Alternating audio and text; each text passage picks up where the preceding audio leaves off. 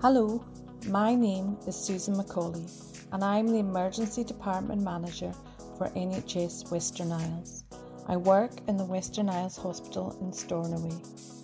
I wanted to tell you about the new way to access urgent care to make sure that everyone gets the right care in the right place.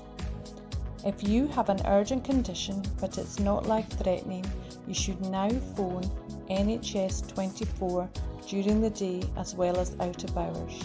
You can contact NHS 24 by phoning 111. NHS 24 staff may be able to deal with your problem over the phone. They may refer you back to the most appropriate place for you, such as your GP or pharmacy, or they may schedule an appointment through our virtual appointment system called Near Me. If they think your problem requires it, they may schedule a time for you to attend the local emergency department. Our local emergency departments are really busy and we need to ensure that we are able to give the right care to people in the right place, and we have to ensure we maintain safe physical distancing requirements in waiting areas and within the department.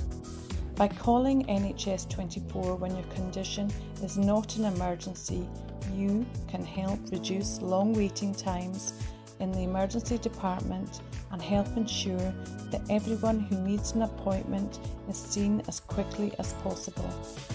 Those with life-threatening conditions, including suspected heart attacks or strokes, severe breathing difficulties, severe bleeding or severe injury, should continue to call 999.